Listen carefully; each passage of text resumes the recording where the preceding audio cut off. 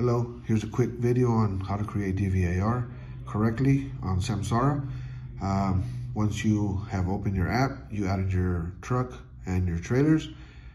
You always want to go and check on your clocks. Make sure you have your clocks up to par. Make sure you have your time before you start your day. During the week, 10 hours off. In the weekend, make sure when you come back on your Monday that it is 34 hours to reset your clocks. That way you don't have any issues during the week. So therefore, let's go to on duty. We're going to be creating a DVIR on a pre-trip. And then we're going to hit save.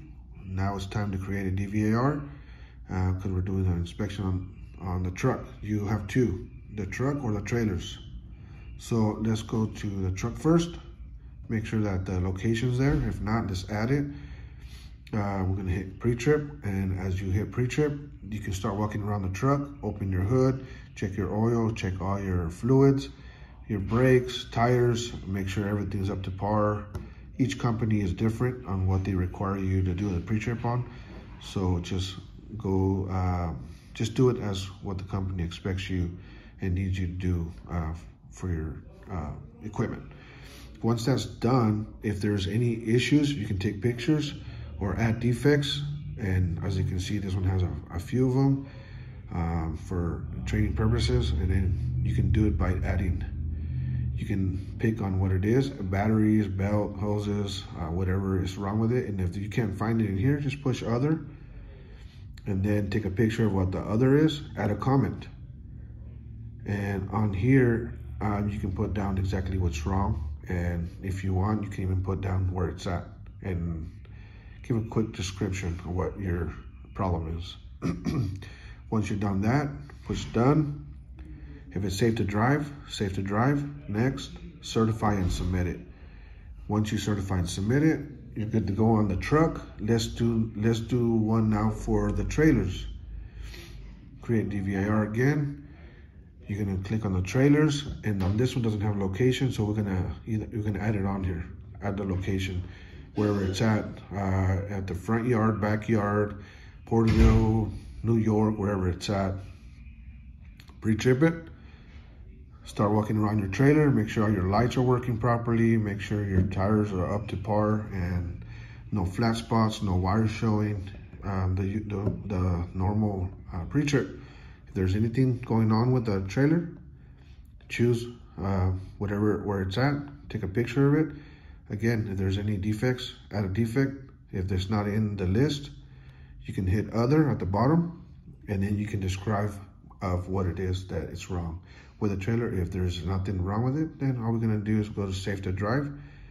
Next, certify and submit.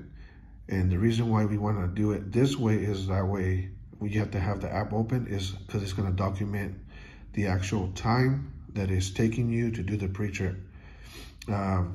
The CHP, DOT requires us, or FMCSA requires us to do a 15-minute pre-trip and a 15-minute post-trip. So let's work on doing that.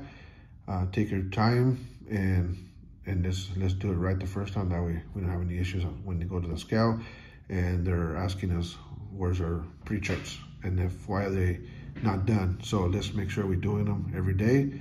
For every piece of equipment, we want to make sure that we are doing a DVIR. Once you drop off that piece of equipment, you do a post-trip, safe to drive. If it's safe to drive, certify and submit. When you then you go on here and you want to delete this piece of equipment and then add the next trailer or the next whatever it is that you're hooking up to. So every piece of equipment that you touch, it needs to be there has to be a DVIR created for it, pre-trip and post-trip. So when you pick it up and you drop it off, and then your vehicle will in the morning and then in the afternoon when you're done, do a post-trip DVIR. So this is how you do one, guys. Hopefully this works and helped you guys out. If you have any questions, feel free to leave a comment. If you haven't subscribed, subscribe, and then I can make more videos, or let me know what you guys are wanting me to make a video about. I can help you guys out. Thanks for watching. Bye.